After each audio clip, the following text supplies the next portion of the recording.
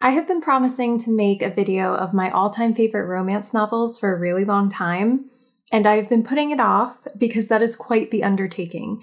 I read over 300 books a year, and I fall in love with a lot of books because I'm really, really good at picking out books that I know I'll love. So the books that I tend to read, I tend to love.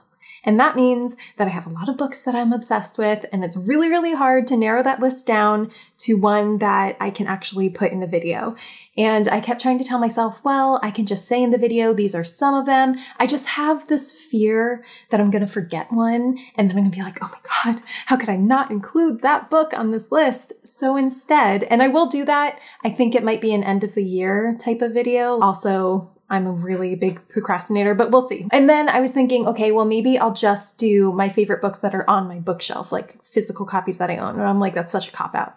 So I'm going to do it, but it's not this video. So instead what I did was, and this was pretty hard too, to narrow down this list, but I wanted to come up with a list of like tropes and things in romance books that define my taste in romance books, and then give you an example of a book that fits that trope or several tropes. So these aren't necessarily my all-time favorite books, but they have my all-time favorite tropes in them. And some of them will appear on my all-time favorite list, I'm sure, but not all of them, because I wanted this video to be somewhat different from that video. And this video obviously will be a lot shorter because I was able to find some books that had several tropes or things in books that I love. This and then the next one are probably my top two things that I love in romance books, and that is a cinnamon roll hero. Cinnamon roll heroes are my absolute favorite. I love sweet heroes. Maybe it's because I've been reading books for a really long time, for many, many years, and I was reading books when the alpha hero was super, super popular. Everyone loved alpha hero. Every book had an alpha hero. Every popular book had an alpha hero, I should say. And I just got so burnt out on the alpha heroes. When I first started reading romance, my very first adult romance book was a paranormal adult romance book. So I dove headfirst into paranormal adult romance. And just by the nature of those, you have a lot of alpha heroes in those. You don't tend to have too many cinnamon roll heroes. So I think me being obsessed with cinnamon roll heroes right now is kind of a retaliation of reading way too many alpha heroes in the past. If you're unfamiliar with what a cinnamon roll hero is, because there have been people who have asked me what cinnamon roll heroes are, they're just sweet heroes. Like cinnamon rolls are very sweet heroes. So just super, super sweet heroes. A lot of times they're submissive, golden retriever heroes, like all of that. I love those types of heroes who are just so, so sweet and so good to the heroine. I especially love that when the heroine had a really rough life before she meets the hero, and then she finally meets a hero who really wants to take care of her and love her and be just sweet and good to her. So a great example of a cinnamon roll hero is Part of Your World by Abby Jimenez. This is a closed-door romance, FYI, but I'm telling you, you don't even notice because the chemistry between this couple is so good. This is also, another trope in this is like two different worlds, which part of your world, get it? But like a hero and a heroine from two totally different worlds. She's from like big city. She's a big city surgeon and very, very smart, very, work-minded and fast-paced living and everything. And he is small town and has lived in this small town his entire life and very sweet and everything. But then their two worlds kind of collide and it is fire immediately. And it's just so good. And this book, and I tell this story every time I talk about this book actually made me cry, not because it was sad necessarily. I mean, it was a little bit sad, I guess, but because the romance was just so heartbreakingly beautiful. And I like never cry when I read romance novels, and I read a lot of emotional romance novels, but I absolutely fell in love with this book. It has the ultimate cinnamon roll hero. The audiobook is also really good for this one. I love this one. Cinnamon roll heroes, definitely my number one. And a close second, if not a tie for first, is a virgin hero. I love virgin heroes. I've tried to think about what it is that I love about virgin heroes, and I think it's along the same lines of a cinnamon roll hero, and also because I feel like we got in the alpha hero heyday, which there are still a ton of alpha heroes. Alpha heroes also tend to be playboys too, and they sleep around a lot, and I just was craving the exact opposite. And you can't get more opposite of a playboy hero than a virgin hero, which I feel like sometimes, unfortunately, because society says so, it's less and less likely that you'll get a virgin hero in an adult romance, because how do you explain why they're a virgin, I guess? Men are basically told, hey, you can sleep around a lot, while women are like, hey, if you sleep with more than one guy, then you're a whore. It's not fair. There's a lot of commentary could have on that. But I really like a lot of the reasons that these authors come up with that heroes are virgins. I like a hero who worships the ground that the heroine walks on. And a lot of times when you get a virgin hero, he's choosing to sleep with this woman, and it's the first time he's ever chosen to sleep with a woman, so obviously she means a lot to him.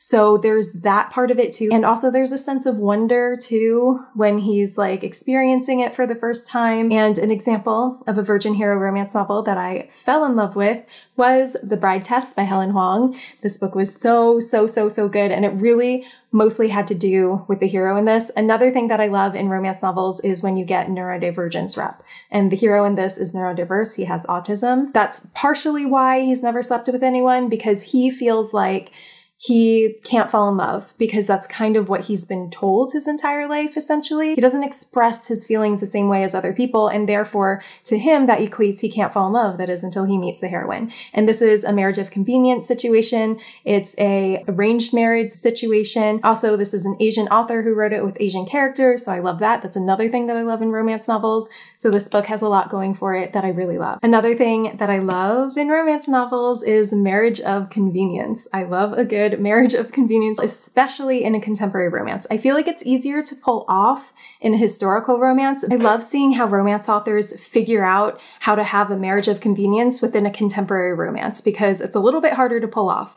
But one book that does pull it off and does it really well is With You Forever by Chloe Leese. This is actually the fourth book in the Bergman Brothers series. You do not have to read the series in order. You can read them as standalones, but let me tell you, the entire series is perfection. There's even a book that has a virgin hero in it. There's enemies to lovers. There's so many tropes in the series, and there's a ton of chronic illness and disability rep in it.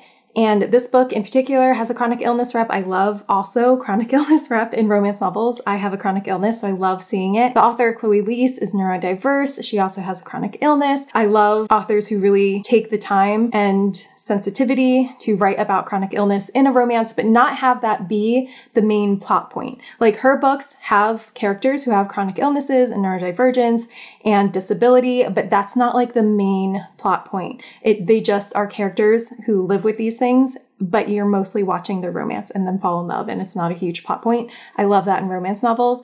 This book has it all. It's so good. Axel is one of my all-time favorite heroes. He's another cinnamon roll hero, and I just absolutely adore it. Sorry, I had to fix the lighting really quick, like lighting got weird. Anyway, this next book has so many things that I love in it. So we have weird / alien / monster romances. That is so my thing. That defines my taste in romance novels lately. Also, this has a grumpy hero / grumpy hero with a heart, which can be two totally different things. Like, sometimes you just have a straight up grumpy hero, but this one has a grumpy hero with a heart. He's also a grumpy and reluctant hero. I love reluctant heroes. A lot of times reluctant heroes are grumpy. And what I mean by reluctant is that they don't want to fall in love. Like, they are trying everything they can not to fall in love with the heroine, and that is absolutely what's happening in this book. And also rom-coms. I love rom-coms so much. I love a good emotional novel, but I also love rom-coms. And I also am such a huge fan, you guys know, of slow burn romances. I love slow burn so much more than insta-love. Not saying that I don't love insta-love. It's just that insta-love is very hard to pull off. Slow burn kind of is too. But the thing I love about slow burn novels is the tension. Oh my gosh, the tension is just ratcheted up so high when you have to wait for even a touch or a kiss. So every little interaction means so much in a slow burn romance. And this book has it all. And that is The Quarry Master by Amanda Milo. Amanda Milo also happens to be one of my all-time favorite people / authors. She's freaking hilarious. Her books are hilarious. She tends to write mostly alien romances, and that's what this is. Alien / monster romances. This species of alien is kind of like a dragon, I guess. And this is a spin-off of her Stolen by Alien series, which is also a really great series, by the way. But in this particular one, the heroine is also disabled. Love a disabled character. She's working for the hero, who's the alien, on his planet, her and a bunch of human women. And the human women all tend to complain quite a bit because they're doing manual labor, but she is the only one of all the humans that doesn't really complain. She just like goes hard at her job. She always has a smile on her face. He is the exact opposite, but he can't help but notice her. He's annoyed by every other single human except for her. This is also an I hate everyone but you hero, which is another thing I love in romance novels. And it's so freaking good. And it's so funny and so slow burn and so swoony. And the reluctant hero part in this is just fantastic because he has a tail. and his tail wags when he's happy. But he doesn't like to show that he's happy, so he's always stomping on his tail trying to get it to stop. It's just fantastic. Another thing that I absolutely love in romance novels is epic romance, in specifically contemporary romance novels. Similar to Marriage of Convenience, I feel as though epic romances are harder to pull off in contemporary romances because there's no like magic or end of the world kind of thing that's bringing these two characters together, and no like epic star-crossed lover type thing that's bringing two people together. So it's a little bit harder to pull off the epic romance in a contemporary, but this next book does it. It's also a forbidden romance, which I also really love. This too has chronic illness wrap, beautiful writing. I always appreciate beautiful, beautiful writing. And it also has fantastic audiobook to accompany it. I read this book both physically and via audio, and both versions were fantastic, but I highly, highly recommend the audiobook for this one. It was so good. I always appreciate a really good romance audio. This one is also extremely emotional. Like I said before, I love a good emotional romance, one that will tear your heart out. The characters go through it.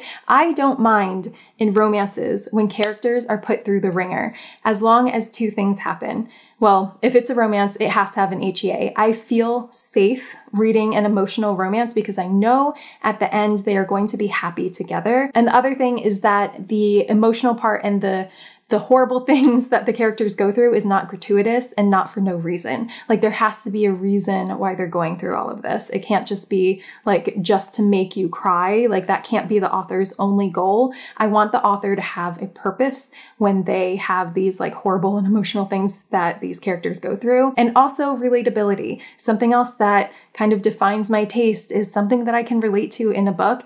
And this book had such a huge thing that I related to in the chronic illness, even though the character had a different chronic illness than me. And that is Real by Kennedy Ryan. This book checks so many of my boxes for all of those reasons. Like I said, this is a forbidden romance. It's a romance. Oh, this also has a Broadway singer. I love Broadway too. That doesn't like define my taste, but that's another thing that I happen to love. But the heroine is a Broadway singer turned actress. The hero is casting for this movie, a biopic movie that is very, very important to him, and she is the perfect person for it. So she's going from stage to screen, which is a really, really big deal for her.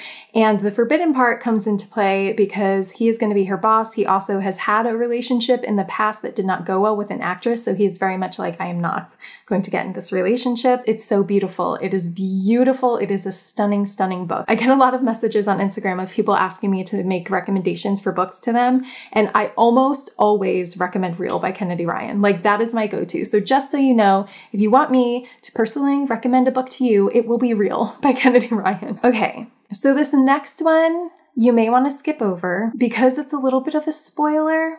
And this is one of my all-time favorite things that happen in romance novels. It very, very rarely happens. Very rarely. I can almost never find a book. I think I know of like 3 books that do this and do this well. And that is a bait and switch love interest. And what I mean by bait and switch love interest is that you think that the main character is going to end up with one person and they're with that person or about to, or like developing this relationship with this person for a good portion of the book, but there's this other person who's in the background who you either think is the antagonist or just, you know, someone, a throwaway person or whatever, like you and the character think that, but then all of a sudden it switches and that person in the background becomes a love interest. I love that so freaking much. I feel like this is something that not a lot of people talk about. And even if someone were to do a video of a bait and switch love interest, I wouldn't watch the video because I wouldn't want to be spoiled. Like I like when it comes out of left field and I have no idea it's about to happen. Anyway,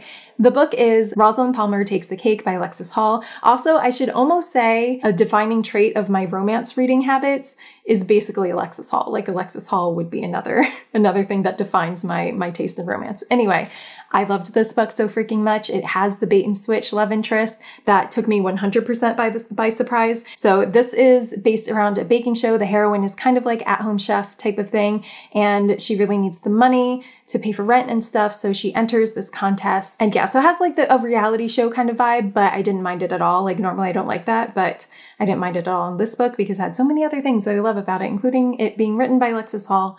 So the humor was fantastic. Another thing that defines my taste is And I don't know necessarily how to put this in like a succinct way, but why am I okay with this kind of thing? Like a book that you're reading that is so messed up in some way, and you're just like, why am I okay with this? Like, why am I okay with this romance when it's so messed up? And I also love really good morally gray characters.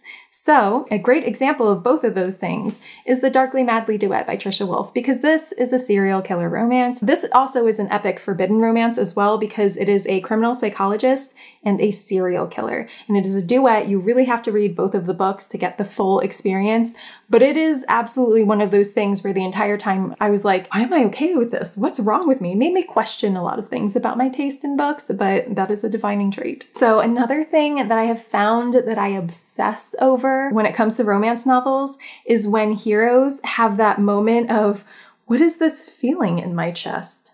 Oh, it's love. Like, I love when that happens in romance novels. It's one of my all-time favorite things. And it usually really only happens in sometimes monster romances that can happen too, but mostly it's when it's with a psychopath hero. Like the hero is either doesn't think he can love, has never loved before for whatever reason. Usually it's a nefarious reason, but then all of a sudden they're with a heroine or another person for a long time, and they start to like feel this feeling in their chest, and they're like, am I having a heart attack? Do I have heartburn?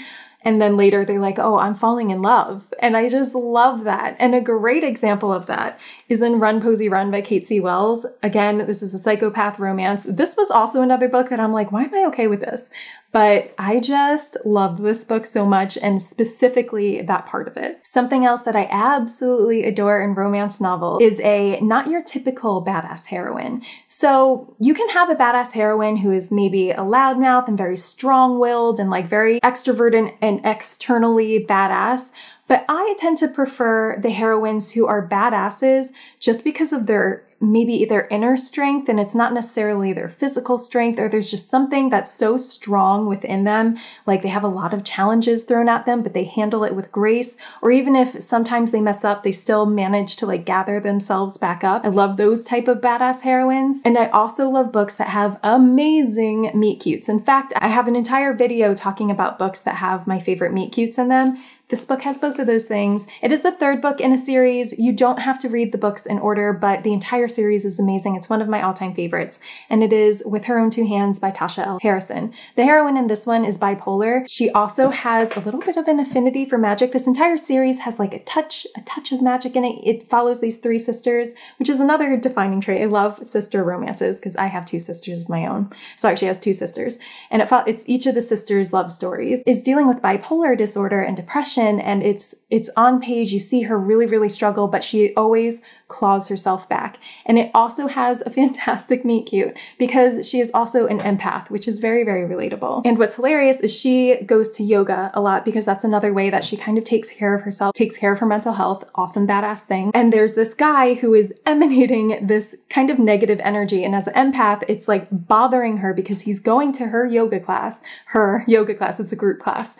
And she is just like fed up with this negative energy that this dude is putting off. And so she walks up to him while he's like laying and meditating, and she like puts a crystal on his head, and she's like, that'll help. And I just thought that was one of the best meet cutes of all time. And then last but not least, I absolutely am obsessed with a hero who does not think that he is good enough for the heroine.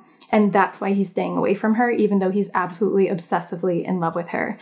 And that happens beautifully and perfectly in Mercy by Deborah Anastasia. I am obsessed with this book. The entire series is very fun, although I have not yet listened to the last book in the series. But the first two books are really, really good. This one especially, I'm so in love with. This is a dark romance, but if I were to recommend, like if you are just stepping your toe into dark romance, this is a great place to start because there's a little bit of rom-com energy in this as well. Like there's some humor in it. It's also a stalker romance. It is so freaking good, but I think my favorite part of it is the fact that he does not think he's good enough for the heroine, and he has worshipped the ground she walks on for basically her entire life because they did meet as children. So it is such a freaking good book, and it has defining traits of things that I love in romance novels. All right, guys, that's it. Let me know down below what some of your favorite things that you love in romance novels are and book examples of those. Thank you guys so much for watching, and as always, happy reading.